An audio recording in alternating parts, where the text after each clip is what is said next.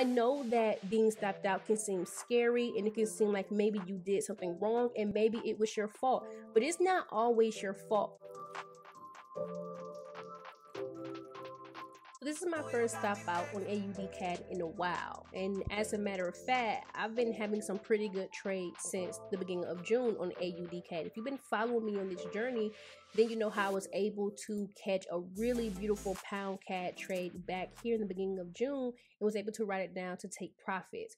And price made a new low here, and I was hoping that price could continue to go down after it made this bearish candlestick yesterday. So let's go ahead and let's talk about the stop out. Number one, I think when it comes to being stopped out, the first thing you want to make sure is that you followed all of your rules before you blame yourself for the stop out. Because as a matter of fact, I only have one rule to being stopped out, and that is price has to reverse. So I think it's important that when you set your parameters for where you place your stop loss, you make sure it's telling you to do something after you're stopped out. For me, it says stop trading in this particular direction and start to trade the opposite side. So I've been selling. Now I may be the buyer. And now that goes into what I'm going to tell you guys next is that I teach roadmap strategy. And this is basically saying follow up on the currency pair and see where it can go next. So with that being said, since I'm stopped out of this position, my old zone no longer matters. I have my new zone here now, and now I'm looking to see on both time frames, my daily and my weekly time frame. Now I'm looking to see where does price want to go next if I want to become involved, and if I become involved, what does that look like? So now that price has made a new high above 89 cents, now if price were to pull back to my new estimation zone above 87 cents, because now this is me saying the sellers no longer have control, the buyers have control. Since I believe that the buyers have control, now I want to see where can the buyers go next. So if price pulls back to my estimation zone, I could take a buy to my next estimation zone, which is based on the weekly time frame.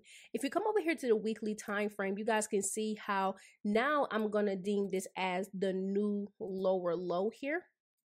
Okay, on the weekly. So now you see that it's showing on my weekly and it's showing on my daily time frame. And in fact, I'm going to clean my chart because I don't like too much clutter. So now I'm only going to focus on this low here. Okay, and I want price to go back to that low immediately. But what I do want it to go back to is just to come back to see if it could test it again to go back up.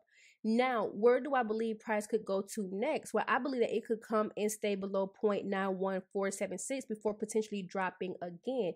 Because if you look at it, price is actually in a downtrend on AUDCAD. And so if we just show the evidence of it, you have 0.89, 0.91, 0.87. So what you will be trading if you take a buy is a counter. Now, this goes into asking yourself if you are the counter trend trader. For me, I would counter this. I will only take one position.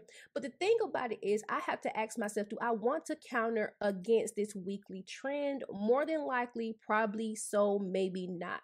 Because this really has been a strong downtrend for us for half of 2022.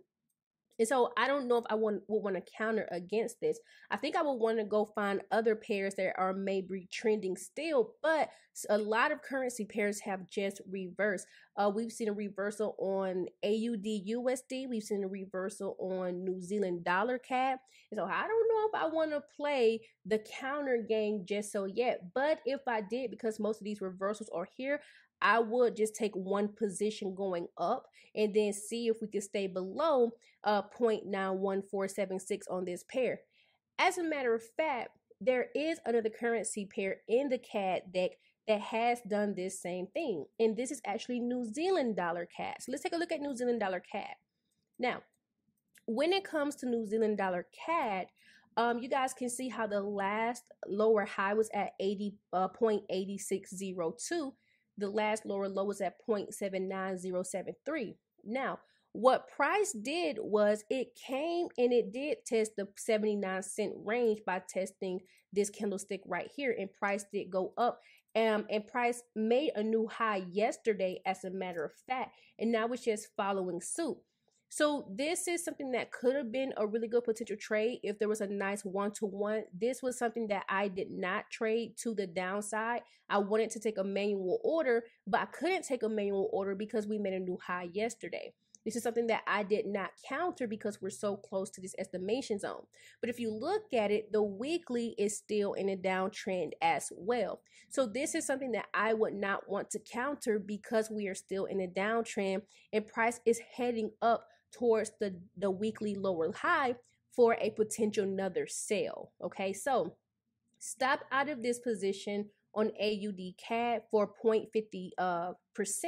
I did not go in at a full percent. I took two positions, so 0.25, 0.25 each. So that's only 0.5% of my account gone. It's not me risking blowing my account, not me taking some outrageous percentage just to say I made money, because I don't want to lose money that I have to fight and struggle to gain again, right? And so just trying to manage my risk as best as I can.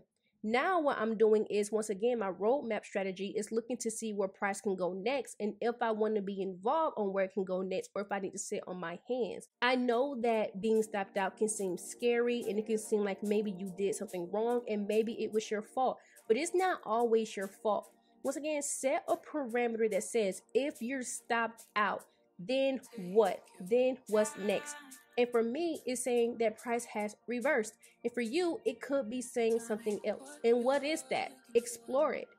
And that's the way I like to set up stop losses. And maybe you should try that as well too. So hopefully you guys enjoyed this video and this tip on how stop losses can actually tell you that price is reversing. So I'll talk to you guys in the next video. You guys be blessed.